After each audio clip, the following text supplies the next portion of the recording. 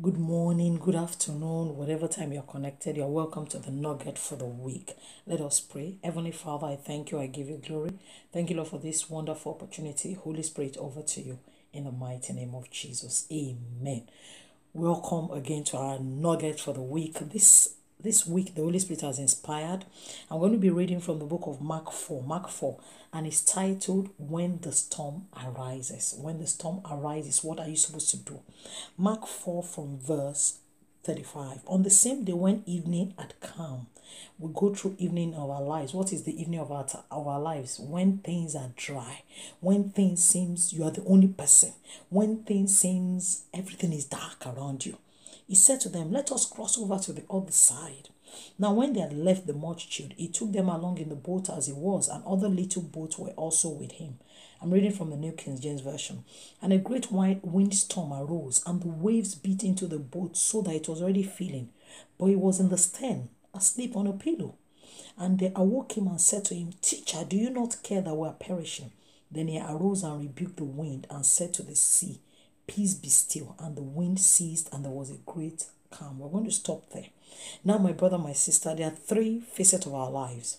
That is three areas where we face storm. Number one is either you're coming out from a storm, number one, or you're about to enter a storm, number two, or you just finished succeeding a storm, or we can say you just became victorious in a storm.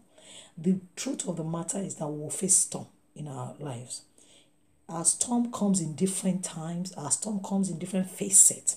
So Jesus Christ told us, he said we should be of good cheer. He has overcome every storm, overcome every tribulation. So if you're a child of God, don't feel that you've sinned or you've done anything wrong. That's why you're going through what you're going through. No. Storms are made to make us build our faith. If you read further in that Bible passage, the Lord told him and said, why don't you have faith? So we go through certain things in our lives because God wants to build our faith. He wants us to depend totally on him. So my brother, my sister, in this new week, I don't know what storm you're facing. Probably you're facing a storm right now, or you're about to enter a storm, or you just finished a storm. The reality and the truth of it is that you are not alone. The Lord Almighty is there. The disciples were afraid. They said, are you not? What is happening? King David also faced a storm in his life. When he came back from war, they find out that everything about him had been plundered. That even the people surrounding him, they were about to stone him in the book of 2 Samuel. And you know what the Lord told him? He said, pursue. He made an inquiry. The Lord told him, pursue, overtake, and you shall surely recover all. So once you're passing through a storm, what do you do? Number one, go back to the Holy Spirit. You know what the disciples did? Even though they were fearful, even though they hadn't recognized that Jesus Christ is with them in the boat, literally, because in verse 41, they said, who can this be? But the point is that they knew that they had somewhere that they could run to. So the first thing is for you to go back to the Lord. Ask the Holy Spirit, Holy Spirit, what should I do in the storm? You know, sometimes you go through a storm and you think that the Lord is quiet, or you might think that the Lord is not answering. I'm telling you, my brother, my sister, the Lord is not quiet. He's not silent. God hears our prayers. The Bible says in the book of 2 Chronicles that the eyes of the Lord goes to and fro, coming strong for those that put their trust in him. When you put your trust in you, God will never leave you. The Bible says in the book of Psalms that he says, since I was born, now I'm getting old, I've never seen the children of God forsaken, nor his seed beg for bread. God never leaves his own. The Bible also tells us that every numbers of our hair, the Lord knows everything. That he feeds the ravens, talk more of us, that the mother could forget, but Jehovah will never forget us. So once you have a relationship with the Lord Almighty, put your mind at rest. If you are passing through a storm now, ask the Holy Spirit for the divine prescription, to ask him and say, what should I do? But don't just handle it on your own. Don't seek help from humans, because human beings that you're seeking help from are also passing through a storm, or they just finished a storm. But sometimes when sometimes the Lord leads us as a vessel. So when you ask the Holy Spirit, sometimes the Holy Spirit will tell you, join your faith with someone. Because our faith, one shall chase 1,000, two shall chase 10,000. So there is nothing wrong in having a prayer partner, in having a mentor that you can talk to and say, this is what I'm going through, because such individual might have passed through that storm. So when somebody has passed through the storm, the person is able to relate with you and tell you, My sister, my brother, calm down. Don't worry. This is what I did. And what you need to do is pray. Sometimes you'll fast about it. So, my brother, my sister, in this new week, peradventure you are passing through a storm now, and you are thinking the Lord Almighty is quiet. He's not quiet. Is to build your faith. Sometimes the Lord will look as if He's quiet. He's watching you. His eyes is on you, and He's not never going to put you in trouble. He will never allow you to sink in the boat of life. Never. And then for that person that you are not going through any of those things, oh, I don't have any problem. Always know that that situation you are in right now, that everything is going well for you. Always remember that there's an adversary that spoils testimonies. So you might say, oh, I don't have any problem, I don't have this. Just always be close to the Holy Spirit consistently. So in this new week, my brother, my sister, I've come to talk to that person that is passing through a storm right now.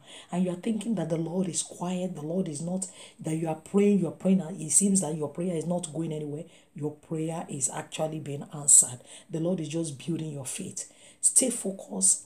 Focus on the Holy Spirit. Ask the Holy Spirit. If the Holy Spirit leads you to someone, talk to the person that, please, this is what I'm passing through. And the Lord will send helpers to you. But always remember that the Lord will never leave you alone in the storm of life. For that, my brother, my sister, if you're passing through the storm of life and you don't have Jesus, there is danger.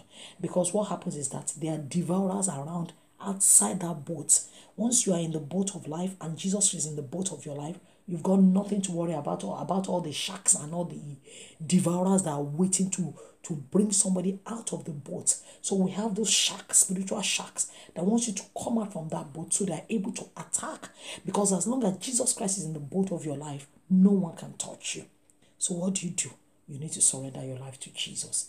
Ask the Lord and say, Father, Lord Jesus, I know I am a sinner. Please forgive me my sins. Please come into the boat of my life. Come into be the master of my life. And the Lord Almighty will definitely come, because He's been knocking at the door of your life. So what do? Say these prayers after me. You say, Lord Jesus, I know I am a sinner. Please forgive me my sins. Write my name in the book of life. I renounce you, Satan, and your works in Jesus' name. Let us pray. Heavenly Father, King of Kings, Lord of Lords, I thank you, Lord, for this wonderful moment. I thank you, Lord, for your children that have given their life to you. Father, you said it in your word that by no means will you cast out anyone that comes to you. The sustaining grace to finish the race well, let it rest on each one of us in the name of Jesus. And I pray for anyone that is going through any form of storm right now. Father, Lord, Holy Spirit, please help the person not to get weary and doubt and come out from the boat. Because you in the boat, we rest assured that it is victorious for us in the name of Jesus. And for anyone that is going through any form of problem that they think you are not there for them, Holy Spirit, please touch them, comfort them, help them, Lord. In Jesus' name, amen. Amen, my brother, my sisters. I'll see you very soon by God's grace. And remember, always remember this, that Jesus never leaves anyone in the boat, in the storms of life. So whatever storm you're going through, calm down. Ask the Holy Spirit, what should I do? Once He tells you, just put your mind at rest. And I know that the Lord Almighty will sustain you. Have a lovely week. And make sure you follow us on every platform. Foundation on a Solid Rock Ministry, Matthew 7 verse 25. On YouTube, if you've not subscribed, make sure you subscribe so you're able to get notification. And remember that we are starting our Searching the Scriptures this week on Friday. So if you know you're interested, send a message on my Skype account, which is Foundation on a Solid Rock Ministry, and I will add you to the group.